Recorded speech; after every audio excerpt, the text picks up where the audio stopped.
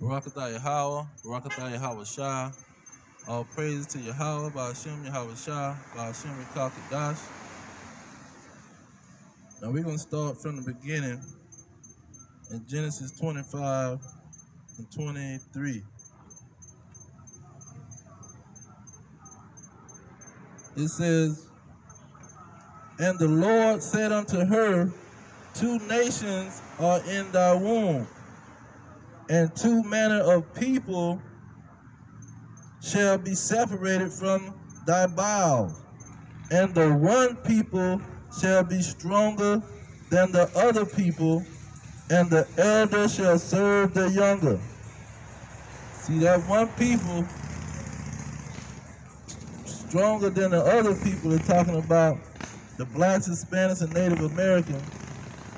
They was created to be stronger in every way than the so-called white men who are the Edomites. See, Jacob's children was created to be stronger. See, and the one people shall be stronger than the other people, and the elder shall serve the younger. So let's get that stronger than the other people. Deuteronomy chapter 7, verse 6. See, the blacks and Hispanics, they don't understand why they the best in everything that they do. They just think they just got good skills and endurance. They can outrun everybody. They can outbox everybody, outplay basketball, football, baseball. They don't understand why they're so good in these areas. It says, Deuteronomy 7 and 6, "For thou art an holy people unto the Lord your God, and the Lord your God hath chosen you to be a special people unto himself." It says, to be a special people unto himself above all the people that are upon the face of the earth. See, that's why when these two children, when they came out the womb, he told them exactly what was going to happen. He said, "And the Lord said unto her, Two nations are in thy womb, and two manner of people shall be separated from thy bowels, and the one people shall be stronger than the other people, and the elder shall serve the younger." And so you get verse 24, it says, "And when her days to be delivered were fulfilled, behold, there was twins in her womb." Verse 25, "And the first came out red all over like an hairy garment, and they called his name Esau." Now you look up this on Google, the Edomites gonna tell you that it was about him being hairy. But him being hairy was not the significant part. He came out red. And to know that his descendants that came from him was called Edom, which means red. See, if him being hairy was so important and significant, they would have said his descendants would have been named as hairy. But his descendants was named red. And it's only one group of people on earth that's red. The Indian people is not red. The Native Americans are brown skinned. They can catch a tan darker than a Hamite African. Now, verse 26 is saying, "After that came his brother out." See, that's all it said about Jacob. It said Jacob would be stronger than Esau, and it said he would grab Esau's heel. It didn't describe Jacob because everybody had so-called melanin or protection from the sun in their skin. They wasn't came out with leprosy. They didn't come out with clean leprosy where you can see the red blood through their skin.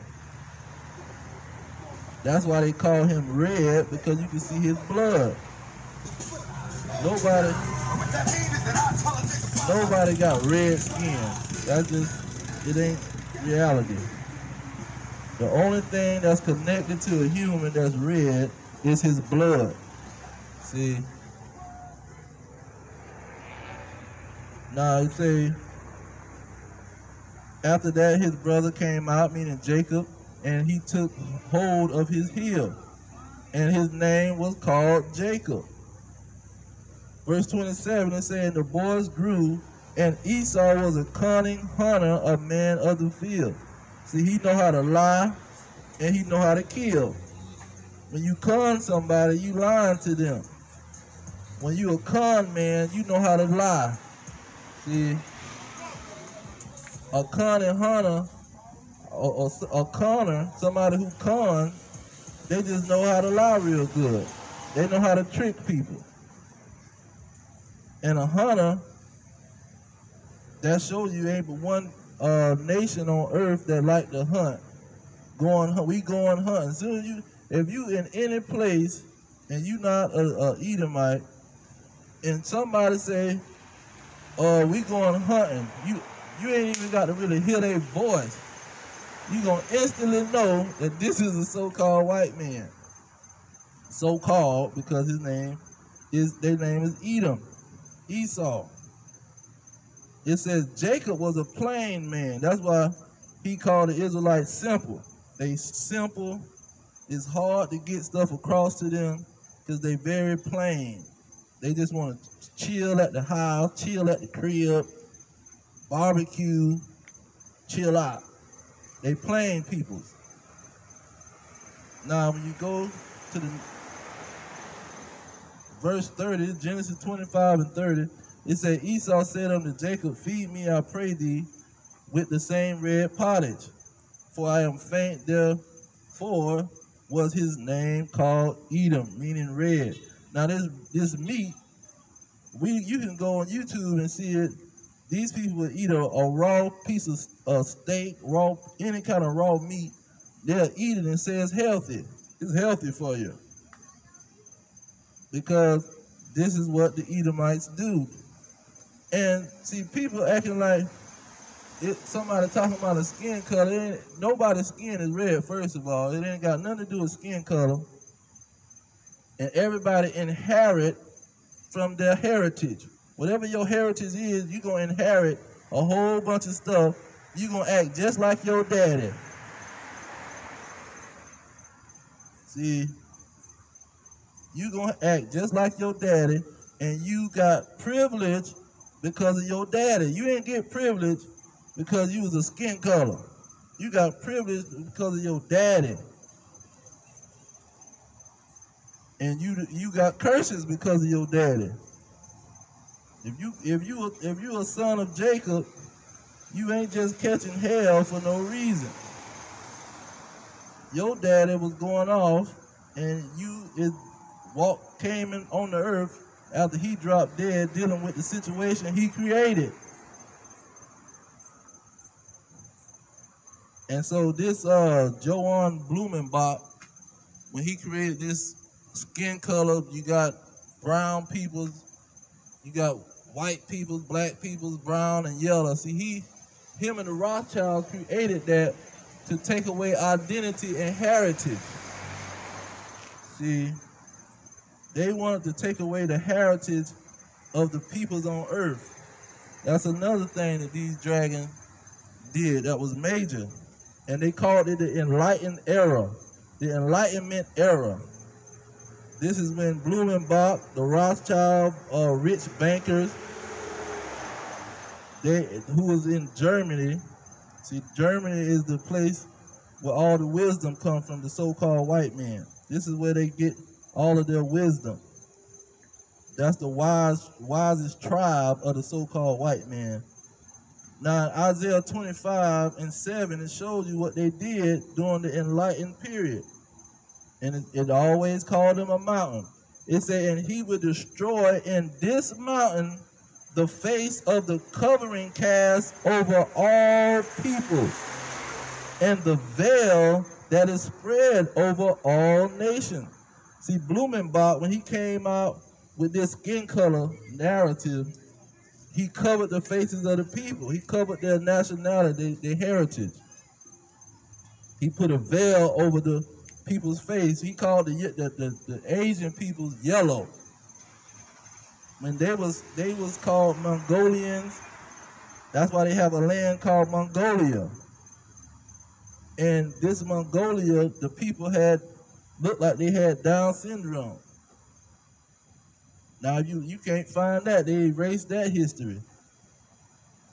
They try to say, oh, if you have incest, that ain't incest don't. I mean, Down syndrome don't come from incest.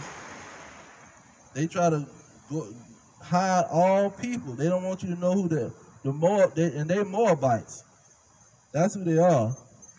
They don't want you to know who the Moabites is because it's going to identify them. Because they always had a secret alliance, a close alliance with each other. So if you find out who the Moabites is, that's going to expose them. Now, but let's get them first. And Jeremiah, he put it plain. He made it plain for people to understand that these people was going to try to hide the heritage, the bloodline, the history of people so they can hide themselves. Jeremiah 49:10, it says, but I have made Esau bare and have uncovered his secret places. See, they was going to hide out. They got all kind of secret places. The main secret place is the name white. See, they got that name in 1861 when they adopted that name. Not 1681. 1681 is when they start calling themselves this. But Blumenbach made it even worse when he came up with a race theology. A race theology. You look that up. The father of that is Johann Blumenbach. And this man, he was the instrument pretty much to try to hide their identity. But the verse goes on, Jeremiah 49:10, he say, and he shall not be able to hide himself. See, Esau and the Edomites, they can't hide, but they tried to do so. He said his seed is spoiled. That means his children, his bloodline. They gonna try to hide themselves. His brethren, that's bloodline. His neighbors, that's the bloodline. They all gonna try to hide themselves. Now that's how the covering cast or the veil was put on his nation. Now Jeremiah recorded the Israelites. Jeremiah 17:4, it say, and thou even thyself shall discontinue from your heritage that I gave you, and I will cause you to serve your enemies in the land which you knoweth not, for ye have kindled a fire in my anger, which shall burn forever. So the Israelites' heritage was going to get taken away. Their identity was going to get taken away. And all of this happened around the 1770s. Now, 1681 is when it jumped off for the so-called white man, but the 1770s is when they made it worldwide. See, when Blumenbach came up with the race theory, and you ask somebody what's their heritage, they're going to throw out one of the race theories at you. I'm black. I'm white. See, I'm Chinese. They're going to throw you out some name that ain't got no history to it, that don't go back to no peoples or no land. There's no land called black or white.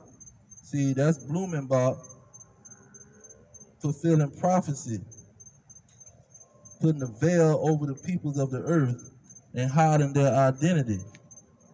Because if you expose one person, you expose them all. And see, the Chinese, they had to call them that and hide their identity.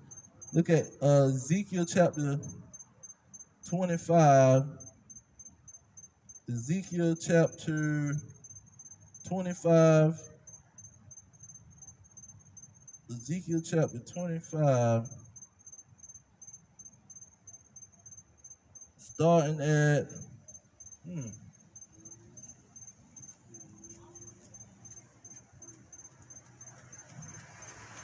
Ezekiel chapter 25, verse 8, it says, "Thus says the Lord God, because that Moab and Seir do say, Behold, the house of Judah is like unto all the heathen." See, these Moab and Mount Seir, which is Edom, the so-called white man, and which is Moab, the Chinese, they always was together. They always came up against the Israelites. So that's why you see everything in America is made in China. And China and America got a close alliance just like they had thousands of years ago. Ain't nothing changed. Like Solomon say, ain't nothing new under the sun. Because the Lord is operating with the same nations since Genesis 10 from the beginning. It's just Blumenbach, he changed the identity of the people. Now, let's see here.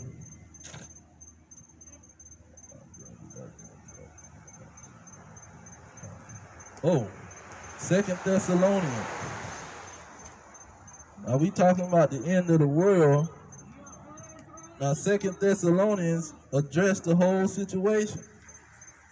These two nations, the Israelites, they had their heritage taken away because they made God angry, and the Edomites, they hiding their identity and hiding all the people's identity of the whole world. Second Thessalonians chapter 2, verse 3, it says, "Let no man deceive you by any means." See, because that's going to be the main objective of this nation, the ruling nation at the end of the world. "Let no man deceive you by any means, for that day shall not come except there come a falling away first." See, the Israelites had to fall away from their identity. The Israelites had to fall away. Then it say, "And the man of sin be revealed." So the Israelites had to go into captivity. Then the so-called white man, the slave master who put them in captivity, he got to be revealed because Esau wanted to hide himself. It say, "And the man of sin be revealed, the son of perdition." Verse 4 identifies who is it talking about.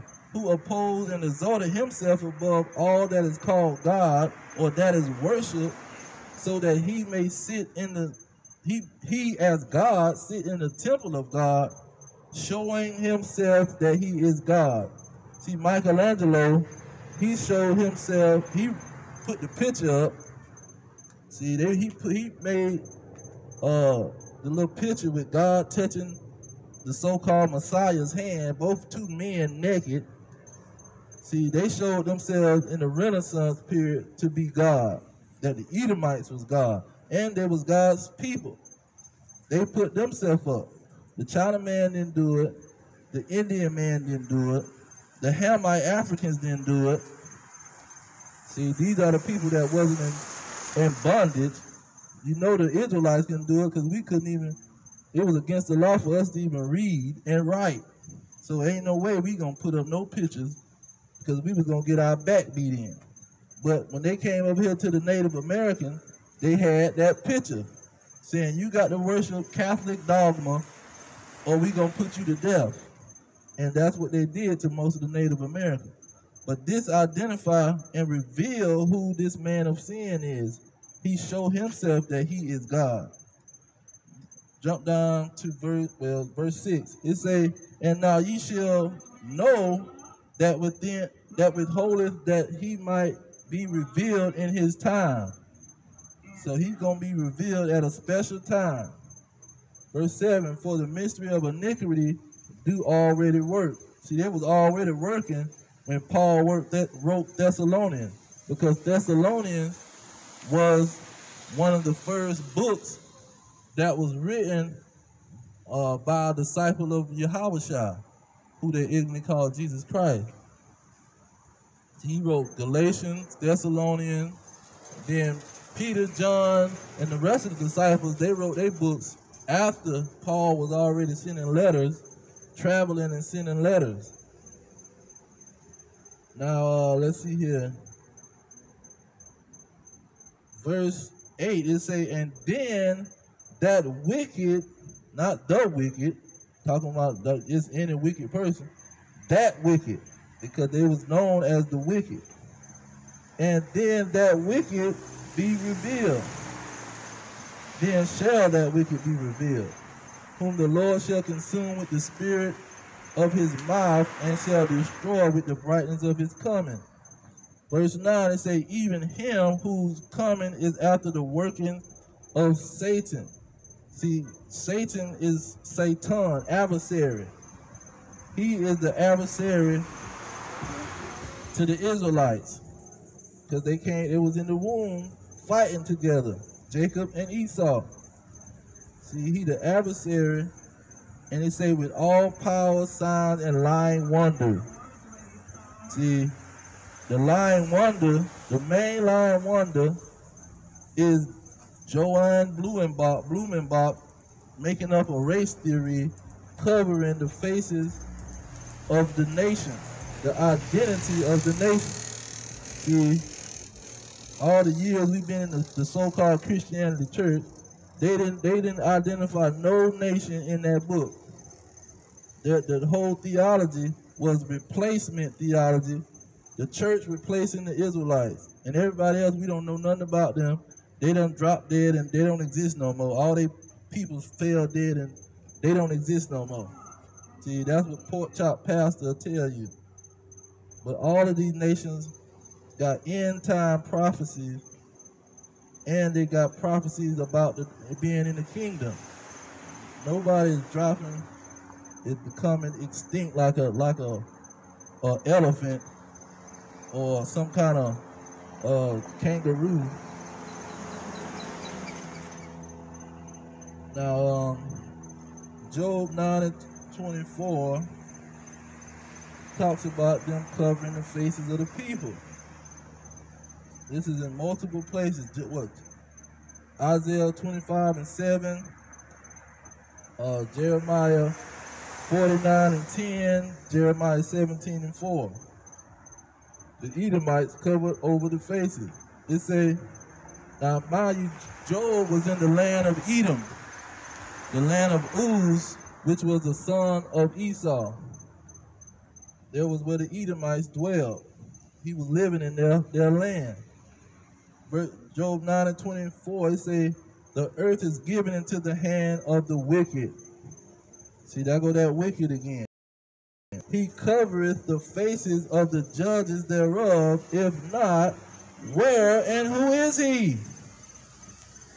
See, if it wasn't these dragons that hid the identity of the peoples of the earth, where and who is it? What nation was hiding the identity of the Israelites?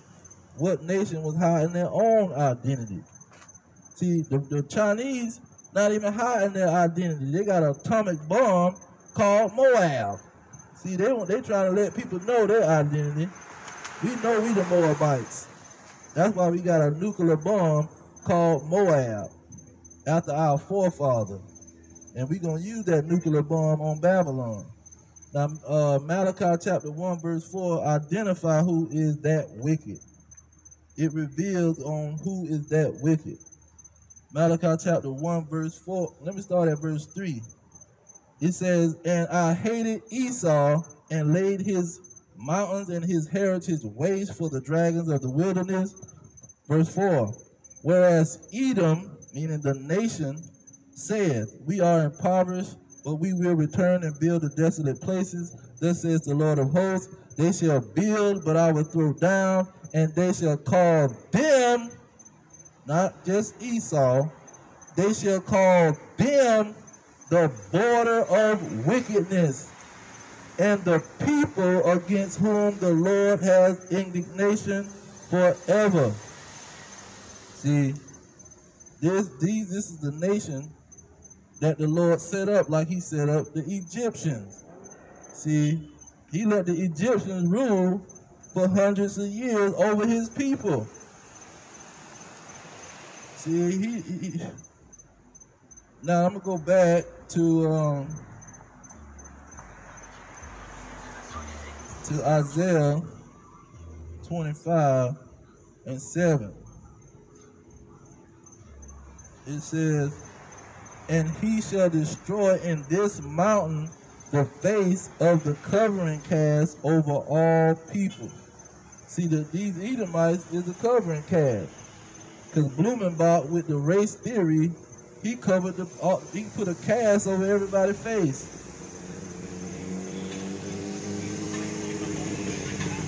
It says, "And he shall destroy in this mountain the face of the covering cast over all people, and the veil that is spread over all nations." So it's a veil over these other nations. But they trying to hide the identity, because in the enlightened period, that's when these Edomites understood who they were. In their Jewish encyclopedia, they said that Jewry, meaning the so-called Jewish people, was Edom. They had it in their books in the 1800s, I think 1825, 1850. That's before we came off the plantation. While we on the plantation, these dragons knew who they were. They knew they was Edomites. And they had it in their encyclopedia. It's just the Israelites in bondage was trying to figure it out. And some of them did, but it wasn't their time to figure it out. Now,